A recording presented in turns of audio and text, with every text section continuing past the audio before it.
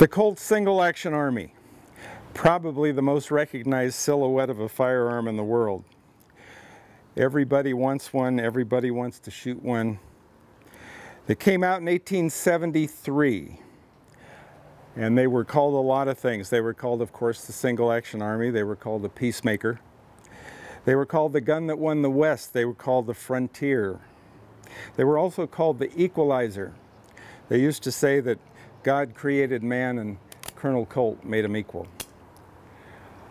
The Army used these for a very long time. It's hard to determine just how long. There were other versions of it with shorter barrels.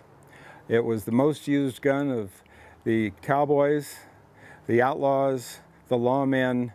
6 or 7 of the participants in the so-called gunfight at the OK Corral carried the Colt Single Action Army. It was recently made the state firearm of Arizona, which is very fitting. It's a rugged gun. Drop it in the mud and it'll still work. Single action means you have to pull the hammer back before you fire it every single time.